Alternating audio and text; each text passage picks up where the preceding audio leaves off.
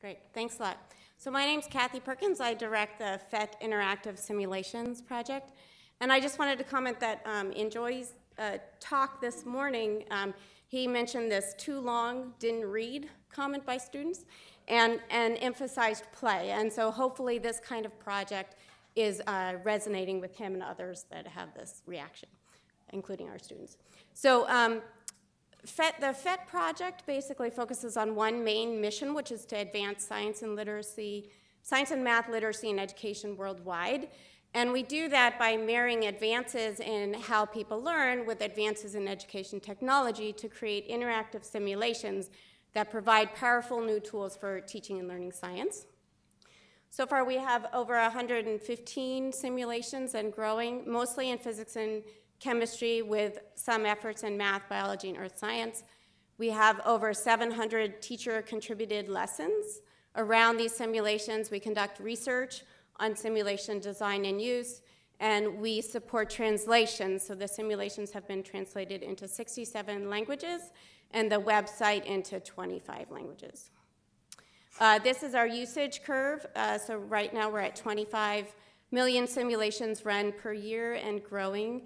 We see usage across all 50 states and 200 countries and territories, and we expect a growth rate of about 65% for 2012. And the simulations predominantly used during school hours from 7 a.m. to 4 p.m. So one of the requests for this presentation was to identify learners, facilitators, and builders of our project. So the learners are elementary students, middle school students, and college students. We also, the simulations are also used by pre-service and in-service teachers, both in terms of developing their content learning around STEM and in terms of developing their pedagogical approaches. And we aim to address learners worldwide. We also support a variety of where students are learning, so in class, in lab, at home, both with homeschooling environments and homework, online, both traditional classrooms online or blended environments or online learning, and informal environments. And we want to do that both in places where you have internet and you don't have internet. The simulations are designed to be these flexible tools. The goal is to provide an environment where students can learn through discovery and inquiry and play, but they are flexible so teachers can integrate them in a whole variety of ways. So we have teachers integrating them in the most traditional senses up to the most innovative senses. And in this way, we kind of view the simulations as a soft entry point for education reform. They provide a lot of teacher choice, and they provide us access to teachers who are teaching in traditional methods. So one of the things we're kind of looking towards is how can we use that access to help advance teacher pedagogy in general. So to support all this, one of the main ideas behind the simulations is they have to be both flexible and accessible. The builders are the PhET team, so that combines faculty, postdocs, teachers, developers. The lesson builders are the teachers. So that's, we have a lot of teachers around the world building lessons, and we provide opportunities for them to contribute and share that up through our website.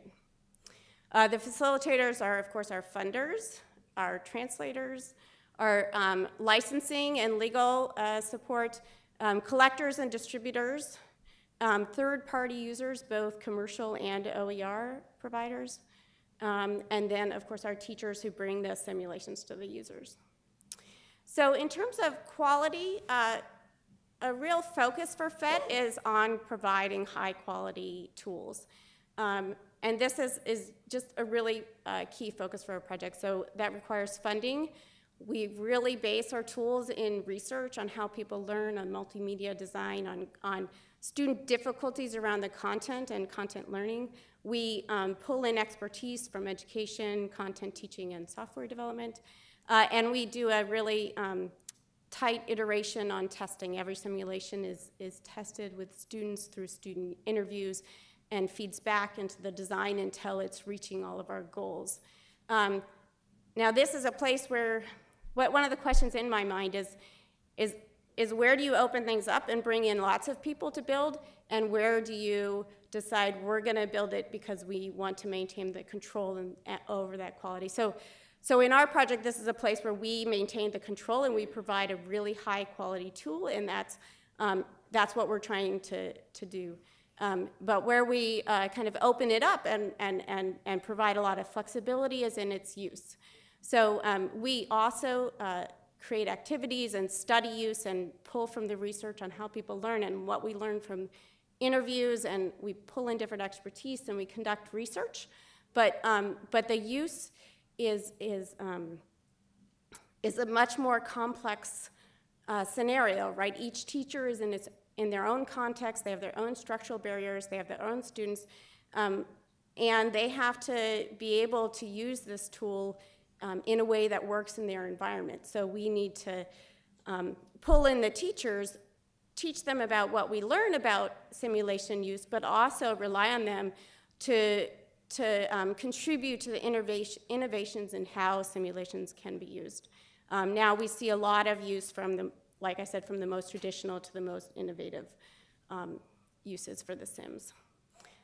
Supportive policies, the OER requirements by grant makers, the Creative Commons licensing support, obviously calls for funding in STEM learning is one policy that really helps us, keep us going, keep us supported. The Common Core standards have provided a really great opportunity. They provide targeted learning goals for us that really get into that focus more on these deeper learning issues that we really are trying to address with the simulations. And they provide new opportunities for getting new materials into curriculum. The tech standards, I would say, are a challenge for us. Our goals are cross-platform use and cross-technology communication. And we were doing okay on those goals until the tablets came out. So now we have to use more standards, and we need more resources to adapt to these standards. So it's kind of a moving target that's causing difficulty for us. What do we choose for iPads, for Androids? HTML5 is really immature anyway. If anybody has suggestions on that, I would love to hear it. And then also looking towards the assessments as a driving focus, the simulations could provide new opportunities for assessment, and to do that, we have to look at the usage data coming out of the simulations, and there isn't really a standard for exchanging that sort of format of data. Influential research, this is the research that we have used, and moving forward, focusing on teacher professional development, developing learning communities. How do we help teachers use simulations effectively in the classroom? These are the kind of research areas that we're going to have to use more into the future. In terms of kind of reflecting on what makes innovative OER, I think you really need to start with a need. Science really had a need for new tools to learn science, so it was really a great opportunity for something like PhET. We had funding. If you underlie it with relevant research and pull that in and inform your tool development by that, and then integrate this testing and iteration. I can't tell you how much we have learned by having a tight feedback loop on that, and then we've been able to publish that and share that with the broader community of simulation developers. And doing this process, I really feel like you can go beyond what's available commercially, and I think if OER is going to be taken up in broad numbers, that's what we're going to have to do. Like the products that OER delivers, one of the things we should strive for is exceeding what the commercial industry would naturally produce. A couple challenges I'll leave you for with respect to my project are models of sustainability, and then how to educate and leverage the great number of teachers that we have using the simulations. Thank you.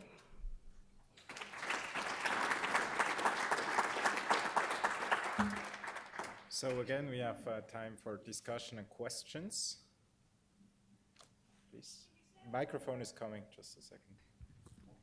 Hi, can you say a little more about the challenge of sustainability, because that I think is a big issue that we haven't really discussed in the last day and a half. So for our project right now, it's over $1 million a year budget for our project, and we have a lot more work to do. There's a lot more simulations, and essentially the commercial industry doesn't invest the kind of resources or produce the products that we produce. So we feel there's a big need for that. So far we've been mostly grant funded, and grant funding doesn't last forever. So we're looking for models. One thing I'm kind of floating around here is a model of having kind of named simulations. As the simulation usage has gone up, some simulations are used over 1 million times per year. Can we attract industries that want a feel-good opportunity like Dow Chemical or TI or Intel to make an annual donation and get their name on the simulation in a way that doesn't interfere with the use? So it just come up for 4 seconds and then disappear. So that's one of the models that we're looking at, and with a growing number of simulations and a growing amount of use, if that annual donation model works, then that would be a sustainable model for us. We've tried individual donations, and I can tell you that doesn't work. Like teachers, we get some teachers, interestingly, we get, with that individual donation, at least 50% of our donations come from outside the US, like from Italy and South America. Like these teachers giving $10 and $20, it's amazing. The US teachers don't do it compared to the international teachers. Hi. Thank you for the presentation. And I'd like to first say before my question that PhET is perhaps the best OER resource I've seen in terms of organizing materials in focus so that when you're looking for courseware or you're looking for materials associated with a particular topic, I don't think there's anything out there better than PhET right now. Thanks. And I don't think it gets the credit it deserves at all. So thank you for that. Thanks a lot. And then my question is, you do get a fair number of submissions on almost all of your simulations, it seems. And I was wondering if you have worked to embrace those educators that are submitting, as well as those who are translating and so forth, to see if you could work with them to do more in terms of, say, even just reviewing entries that come in, or other ways to sort of build a community around those builders and practitioners, and if you're working in that direction.